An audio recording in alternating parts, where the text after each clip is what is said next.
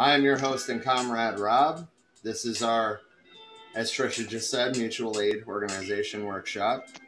The goal is to put out some information about mutual aid organization and how we can all get involved.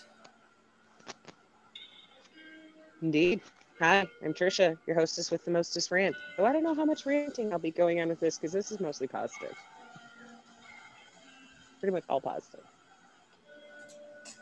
Hey, Don. Yeah. Passing it to you. Hey, hello, everybody. It's your boy, Don. Good News Hughes. Back at it again.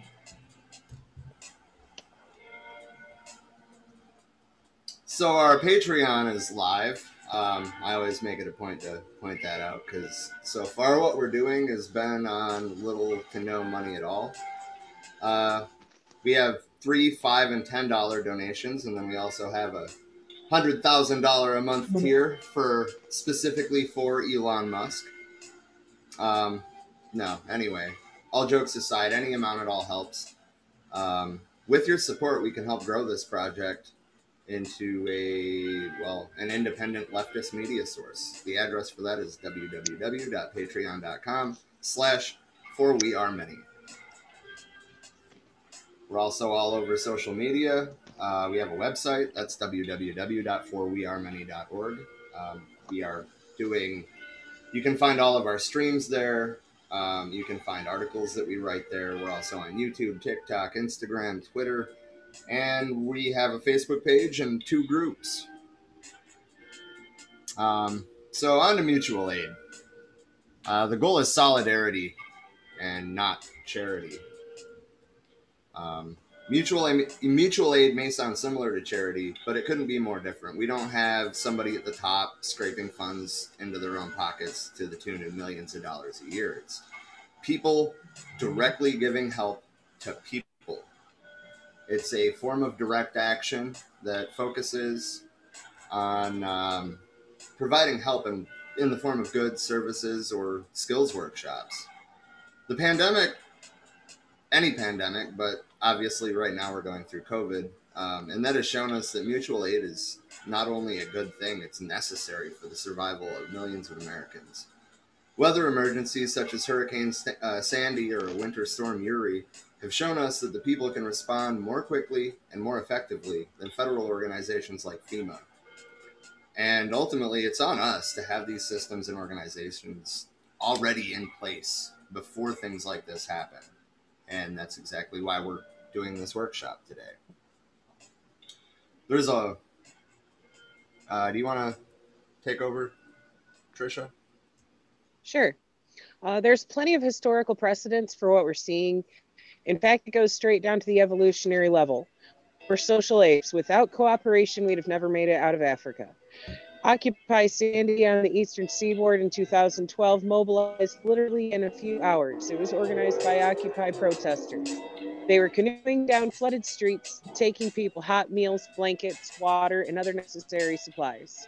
Even in an activist or revolutionary sense, mutual aid has been a focus of leftist movements since the Black Panther Party for Self-Defense mobilized their first efforts in the 60s with things like, the Free Breakfast for Kids program. That kickstarted our entire meals program in our schools that we have today. Sorry, excuse my dogs wrestling in the background. I don't know if you can hear them. They're excited to be outside playing. And here's a list of what the BPP called survival programs, just to give us a clue of what can be accomplished through mutual aid. We've got the George Jackson Medical Clinic, the Sickle Cell Anemia Research Foundation, People's Free Dental Program, People's Free Optometry Program, People's Free Ambulance Program, the Free Food Program, Free Breakfast Program, the Food Cooperative Program, and Intercommunal News Service. And we're going to have this in the show notes so that you can see all these details here about contacting them and what all they can assist you with. The Black Panther Party survival programs include all of those, basically, that we just listed, as well as the People's Cooperative Housing Program, Free Busing to Prisons Program, People's Free Legal Aid and Educational Program, these are things that have helped sustain each other for a long time, and we need to see more of this grow. Rob, would you like to take it? Did you say me or Don? I'm sorry. Is Don? I can't see what Don's doing. Don, do you want to take it? As long as the slide stays up, because my phone screen's cracked and yeah, very hard to read. Pull it up on your computer.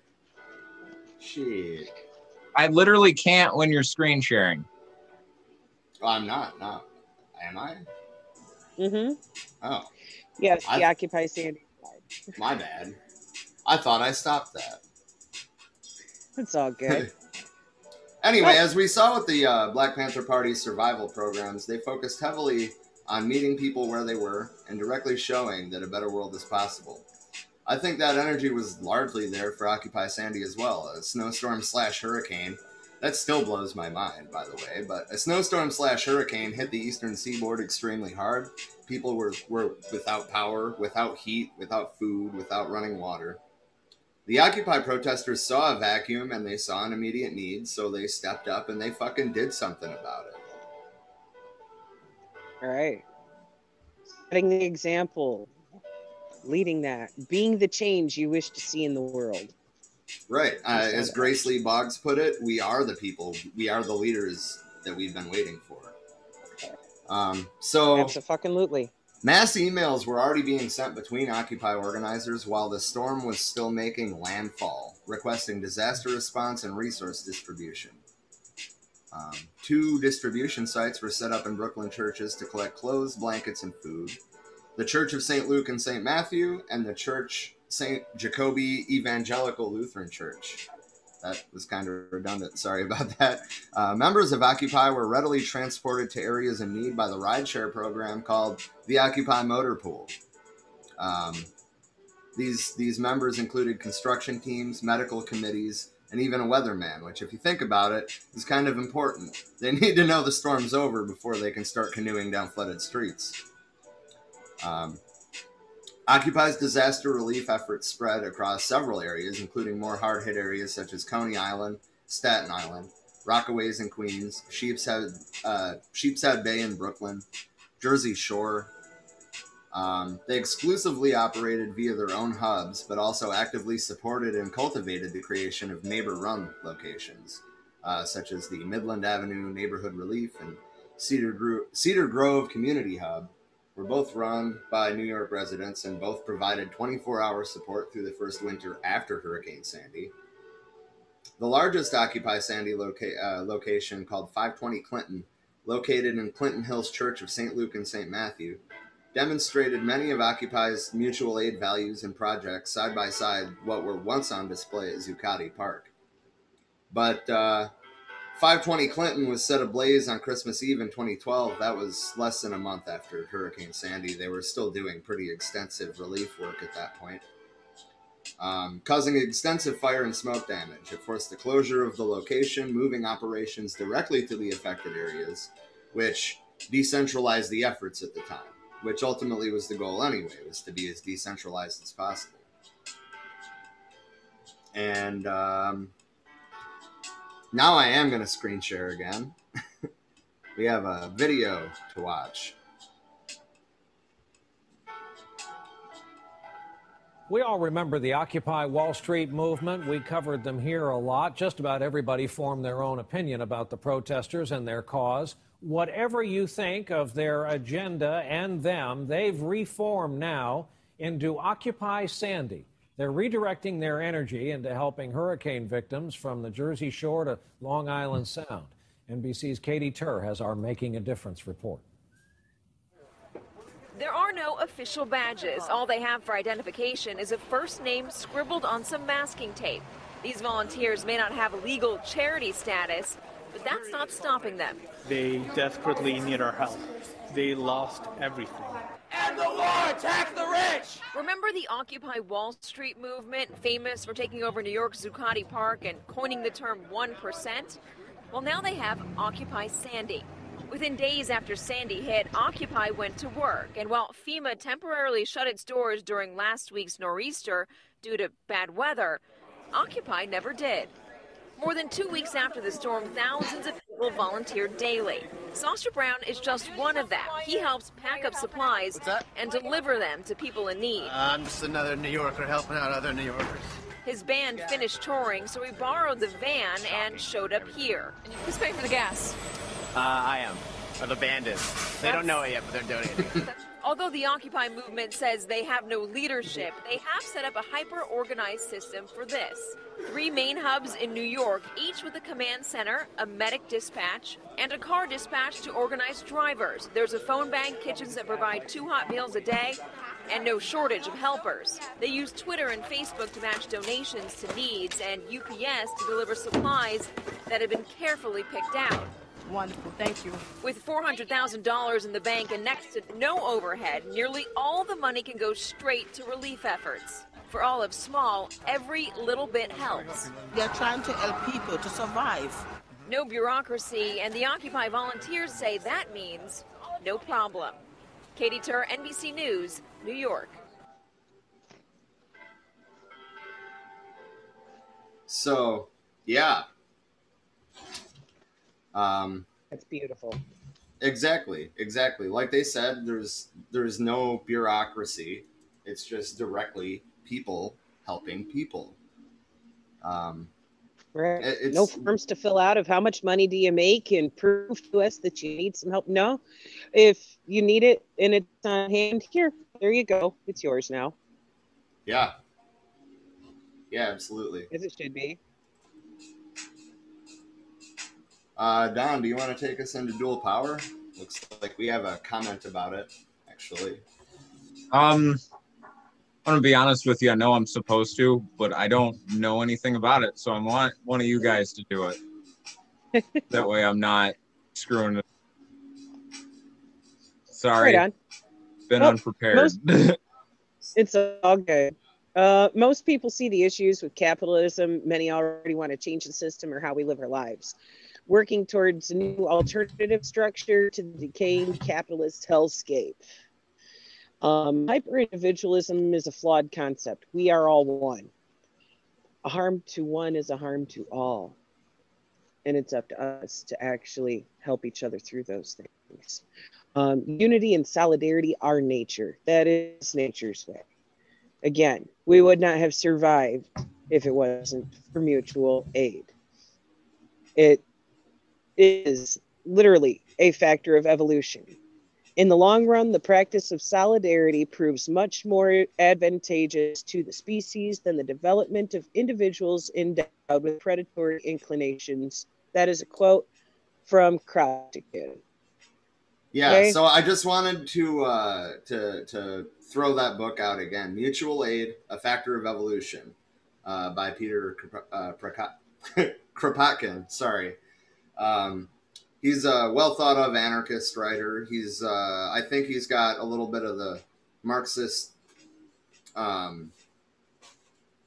critique of capital, so I mean, I think that he probably started as a Marxist and became an anarchist, judging by the evolution of his work. But that's a very great place to start in on reading theory.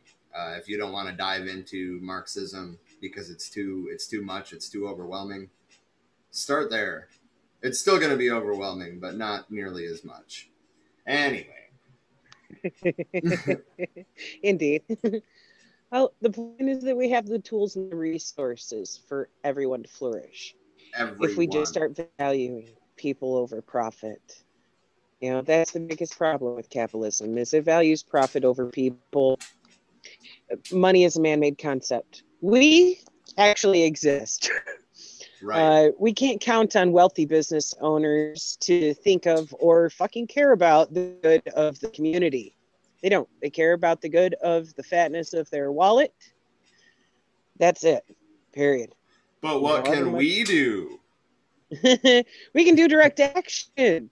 Stop doing things, according to what will profiteer someone else, and start doing things that actually positively impact the people around us, like directly improving material conditions with strikes, sit-ins, and protests. these bring attention to the problem. We can do the mutual aid, helping others in any way that you can. One day you might need help too, and hopefully you can rely on the community around you to help you build.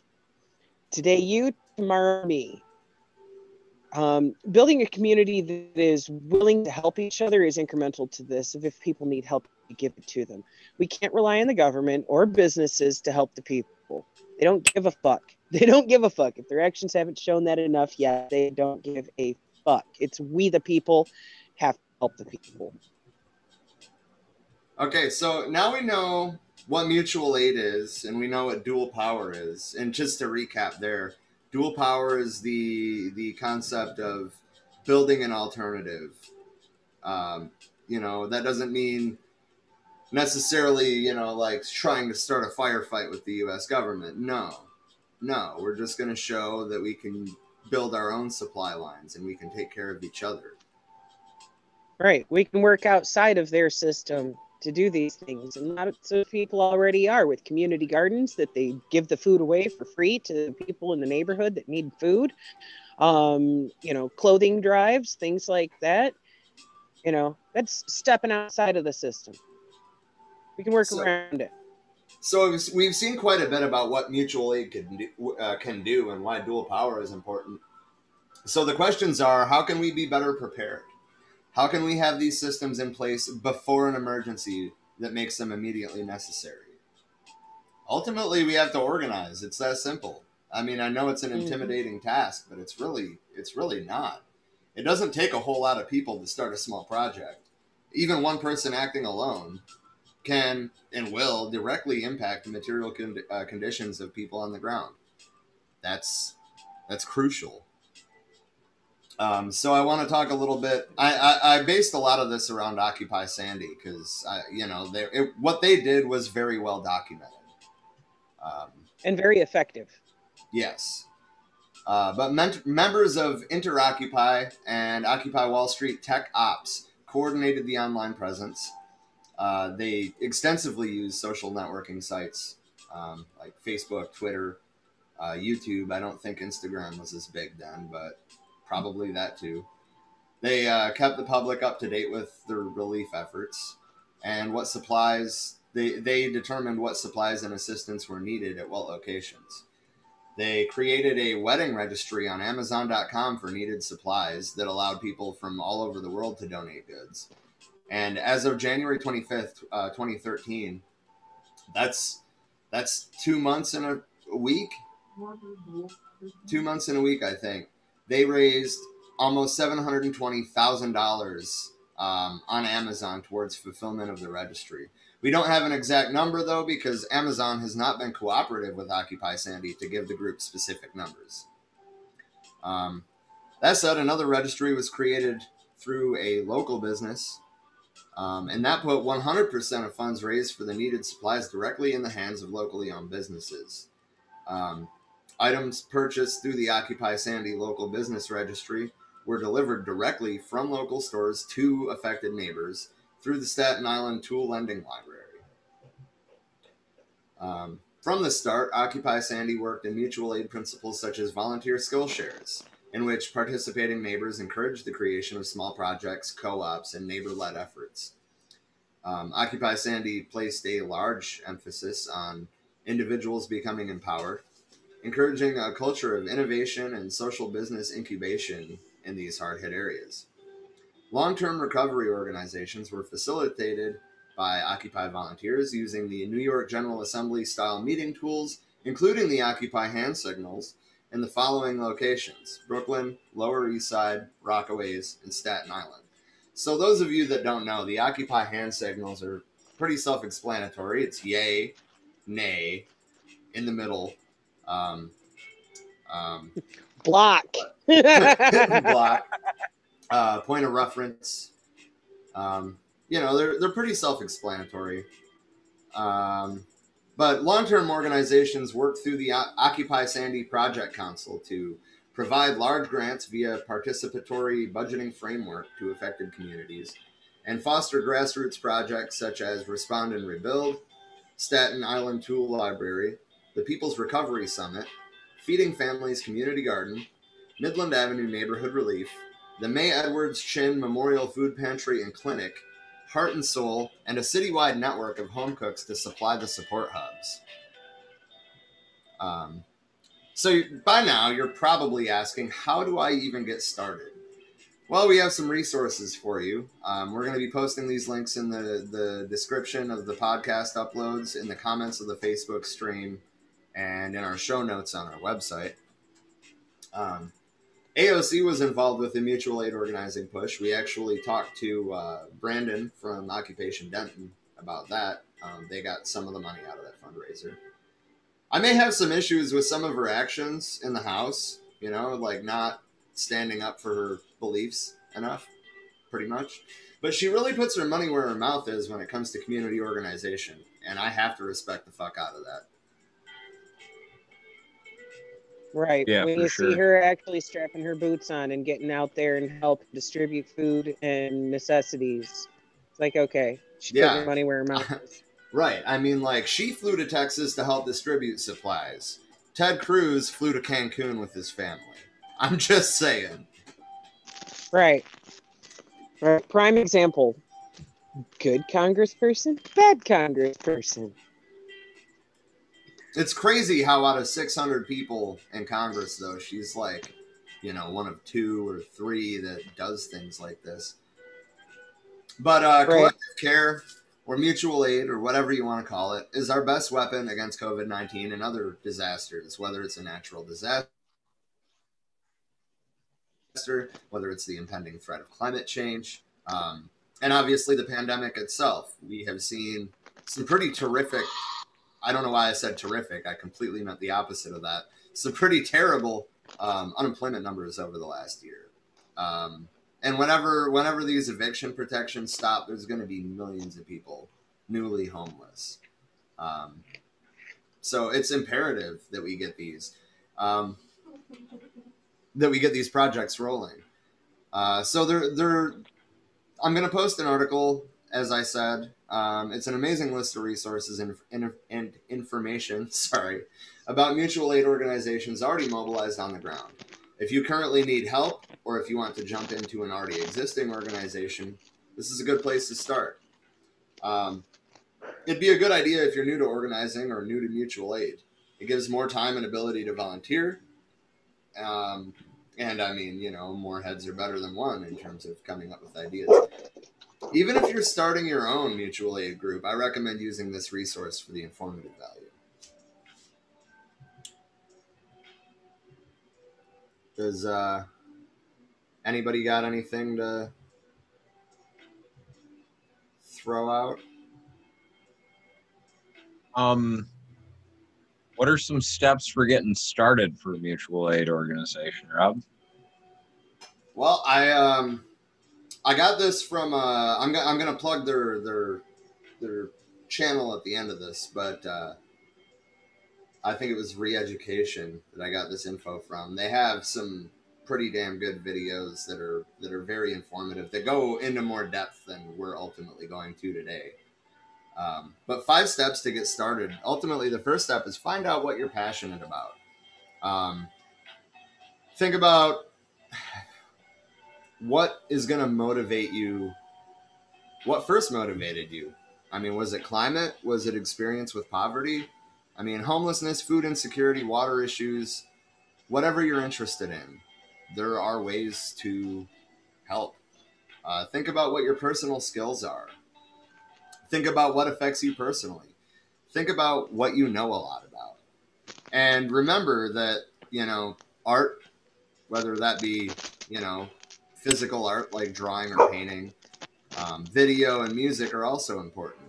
And for that matter, we still need volunteers ourselves. So if you're interested, go to forwearemany.org, contact us there, or go to our Facebook page and message that. We're pretty prompt at responding when we get messages. The second step is to pinpoint your local problems. They look different everywhere we're at. Here, one of the big things I would say is green spaces. That doesn't get talked about a whole lot. There's no shade. I live in Glendale, Arizona. They can be, but other local problems can be poverty, water insecurity, food insecurity, housing insecurity, incarceration, police brutality. Find something that you fit into. You're probably going to have to adapt if you're working with other people, you know, obviously, but work with the community. If everybody does a little bit, a lot gets done. And on that note, never take on more than you can actually do, because if you're too burned out to do anything, then you're not going to get anything done. So be mindful of that. Start with small little projects, you know, like an hour a week if that's all you can do. And then build up to more if you can.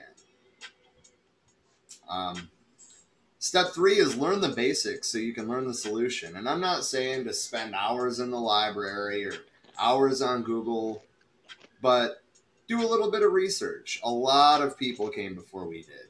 Building off of somebody else is a whole lot easier than building from scratch. So just do a little research. The answers may already be known, may already be out there. And when you're going over these things, the questions to ask yourself are kind of like, how did things play out? Was it a success? Was it a failure? Why? What went wrong? What went wrong? That's too many W's. What went right? And what can be done better? So that's the whole idea, is just build off of the people that came before us. There's been people doing these kind of things for decades. They have a whole lot of good ideas and good organization. Step 4 is talk to your community. You can't skip this step. You just can't. Without communication, you're never going to convince people that you have their best interests in mind. Don't be weird. Don't make it political. Don't be like, hi, I'm an anarcho-communist and I'm here to help. Don't do that. Be normal-ish. Don't make it political. Don't tell people what to think. Mao made it very clear that we need to meet people where they are, and the Black Panther Party had so much success because they did that. This is all about education and helping one another. And step 5 is pretty self-explanatory, but it is work with the community to achieve these goals. For example, I am currently, right now, organizing a park cleanup for the park down the road from my house. And, well, pretty much trying to follow these tips here and getting it done. But, I mean, it seems like there's a pretty good response, and I hadn't even hung up flyers until today. Yeah, when is that? When is that park cleanup, by the way? That is Monday, March 22nd, so 2 weeks from today. Monday, March 22nd for that. At 11 a.m. at Thunderbird Paseo Park in Glendale, Arizona. Very nice. Very nice. Indeed. Definitely got to make sure we get some like pictures and stuff. I don't like showing off the stuff that we do because it's not about showing off, but if we don't get it out there, people will never know. Right. And I mean, it's not like I'm going to be out there filming everything we're doing. No, fuck that. That's not why we're there. But I am damn well going to take a picture of the pile of trash bags and post that. Like, hey, you can make a difference too. Absolutely. So now I want to do an open Q&A. If anybody has, you know, any questions, ultimately. First of all, do either of you have any questions? Not really. I pretty much understand mutual aid and the steps you laid out to get it going. Indeed. Johnny in the comment asked, is revolution possible, or are we always going to be working around the edges? And to that, I just kind of want to say, look around you, man. The capitalist infrastructure is crumbling, and nobody is doing anything to fix it. We are in a decline just like Rome was for the last 100 years of their existence. And we're completely occupied with arguing about a fucking potato and some fucking books that some guys trust decided to take off the shelves a year ago. Yeah. Yeah, for sure. Right. So in terms of, is revolution possible? Well, Go ahead, I Trish, think I'm that sorry. feeding people and clothing people and things like that are revolutionary ideas. Okay? When Fred Exactly. Hampton was telling the Black Panther Party to come together for these free breakfasts and things like that, what was he leading that with? I am a revolutionary. Why? Because what the what they were putting into place there of stepping outside of the capitalist system and making sure that people had the things that they need regardless, that is revolutionary. So I actually want to play that video. Not at this exact moment, but before we're done with this, I will. We're gonna end on that. But watching that speech, you know, him getting the crowd behind him, they get more enthusiastic every time. You know, like it gives me goosebumps every time. So Johnny also, I want to finish answering the first question. Is revolution possible? I think that we need to get the idea, our romanticized ideas of revolution out of our heads. A revolution is not always an armed insurrection. In fact, those revolutions tend to not necessarily go in the direction that you want them to go. That being said, neoliberalism is a fucking huge problem. The capitalist system as a whole is a huge problem. It's been globalized. Everything is based on profit. And it's all at the expense of the global south. So liberating those workers can be as simple as getting those workers, as we're seeing in India or Myanmar, to strike. I mean, I think that we are seeing, whether or not we're paying attention, I think that we are seeing a global revolution right now. Absolutely. We've got Yellow Vest that kicked off in Europe and is now here in the States too. Plus the examples you just said, you know, in India and Myanmar, like people all over the world are being exploited to the point that there is no tolerance left for it. And you see changes happen when you come together. It's a matter of uniting behind that one single ideal of actual equality. Straight up.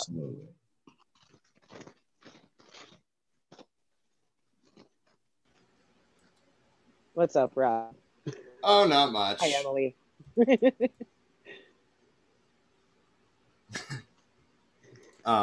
So yeah, I think that the future holds a lot of good things for us. As capitalism decays, I don't think that we can just, you know, like rise up and crush it, but we can make a spider web of networks underneath it that are in place before it collapses. We can directly show that a better world is possible rather than, you know, just talking about it forever. Right. You know, that's the thing. It's going to crumble regardless. We are watching the death of capitalism in real time. You know, what you do with those pieces as they crumble away is up to you. You can either make use of the things that are around us because of what capitalism produced and make sure that everyone around you has a sufficient amount of what they need, and hopefully not just to survive, but to thrive.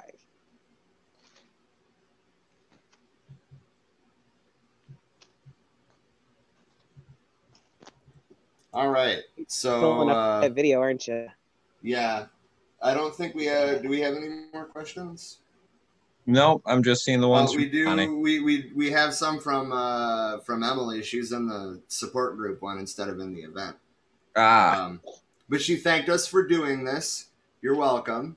Absolutely. And she was the one that asked about dual power too. But she asked if we are actively involved in mutual aid ourselves, and if so, how can we help, or how can I help? We do have our Facebook group, the For We Are Many Mutual Aid Organizing Group. And that's exactly what we're trying to do. Everywhere that we have viewers or supporters or staff members, we want to encourage everybody to get involved.